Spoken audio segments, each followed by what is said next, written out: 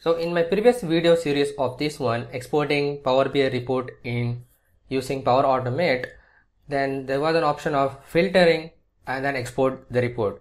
So it was not there in my video series, and now I have added that. If you see this one, if I export this option and click on this button run flow,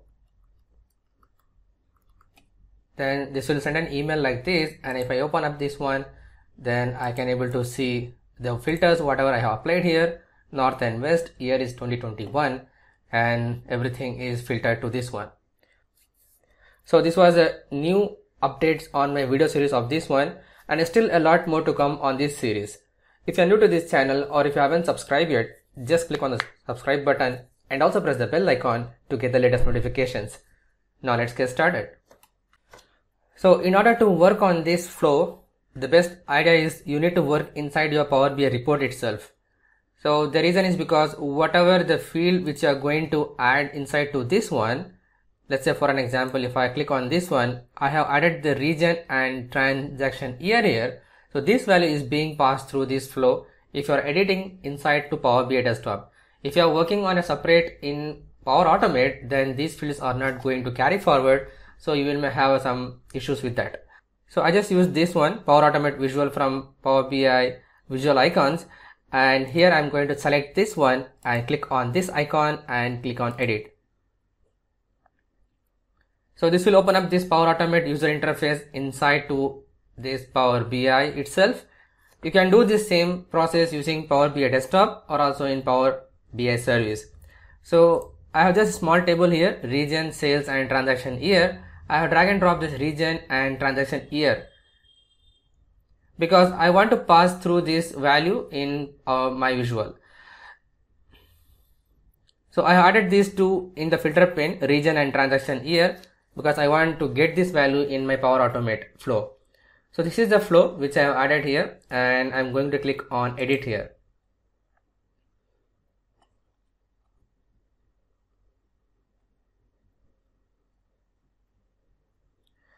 So if you want to know about how we need to add this flow from the beginning, I recommend you to please go and check out my previous video series of this one.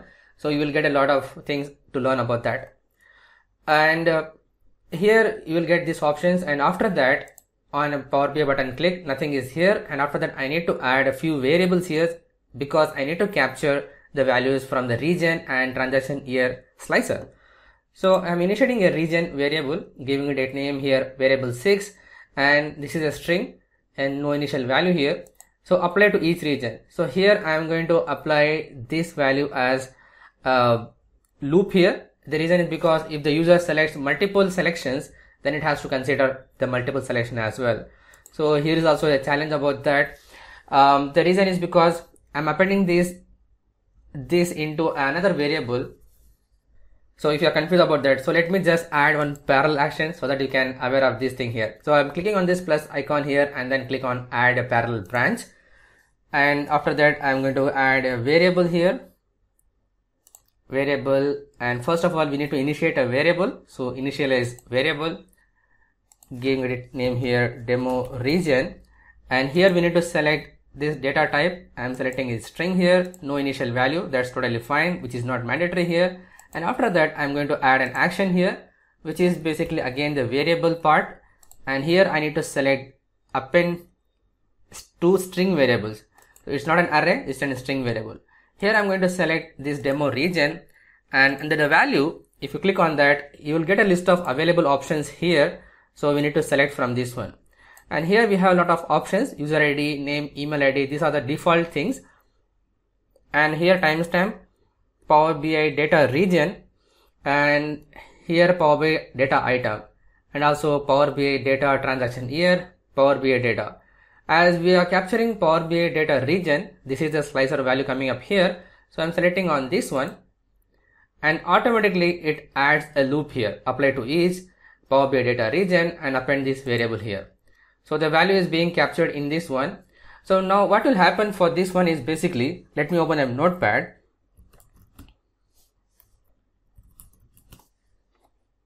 So this is basically adding, for example, north, north, south, east. if the user select three of this region, north, south and east, it adds like this. So basically we don't need this one. Actually the parameter how we need to pass is this apostrophe and then north and then comma and then south and then east. So if we pass the value like this, then only it is going to accept on that. So for that, what we need to do here, we need to add one apostrophe here and also here, and at the end we need to add a comma here. So here, that's the thing. So now the challenge of this one is, what happened is it automatically adds this one apostrophe and then again here and here and then comma. So even it will also apply the same thing at the last here. But if you pass this value with a comma here at the end, we will not going to get the same result. So we need to reduce this, avoid this comma here. In order to do that, we need to add another variable and then we need to do a few steps. So which is basically, I will come back here. So first of all, we need to get the length of this variable. So whatever the value the user has selected, we need to get the length, and then I'm going to capture -1 here. I will tell you the reason behind that. So if I go into this one expressions, let me zoom this here. This again the same thing here. I have added a new variable, initialize variable, like how we did it here, and this is also type of string, and I'm going to add here the length of this is basically the variable 6, which is the first variable here, and variable 6 here, and I will get this length of this width, and after that I'm going to add value which is -1 here. So basically, for an example, if I get a value of 16, I will get the value here 15 because I am just using it -1 here, so it will reduce one value here. The reason is because I want to use the substring thing, so that's the reason I'm going to use the -1 here. And after that, I have added one more initializing variable here, which is a variable final, and this is also a string variable, and inside to that I use the substring function. So if I go down here, this is a substring one. So this is substring, and then we need to pass a variable, and the variable will be like this here. For an example, if I open up this one, north, south, east here, and then with the comma, which is basically, if I count this value here, 1, 2, 3, 4, 5, 6, 7, 8, 9, 10, 11, 12, 13, 14 and 15. So let's say for an example, we have this up to here 15 digits here, this is 15, and now the length what we have calculated is here 15 minus 1. So 15 minus 1, this will be like 14, the length of this variable. So I'm using the substring function. Substring is basically this variable, and it starts from 0 here, and how much I need to reduce that, I mean how much I need to take that. From 0 I need to take the variable of length, which is obviously in this example I'm using substring which is a variable 6, and it starts from 0 till 14 here. So basically what will happen is this will start from this location, and then this will go to this stage up to this one. So this will capture this value in a separate variable. So if you notice one thing, I just use int here. The reason is because the variable length which I have added here, it's actually a string. So in order to work on the substring function, we need to convert this string into an integer. So that's the reason I use integer here. Okay, so now we have this variable here, so where final, which is for the region, and the same process I have applied also for the year also, initializing a variable and then adding this year into a loop here, and after that I am taking the length of this variable, and after that I am using the substring to reduce the comma, and finally I am using another variable in order to merge everything into one. So basically what is the process is, I made a separate video previously about how to pass the URL parameters into your report. So the same logic applies here. So we need to use the same terminology, which is basically the region sales is nothing but the table name, and slash, which is the region is the column name, and in is an operator, and then I need to pass that value inside a bracket here. I will also try to add the link of that video in the description below. Please go and check out that video also in order to understand how these things works.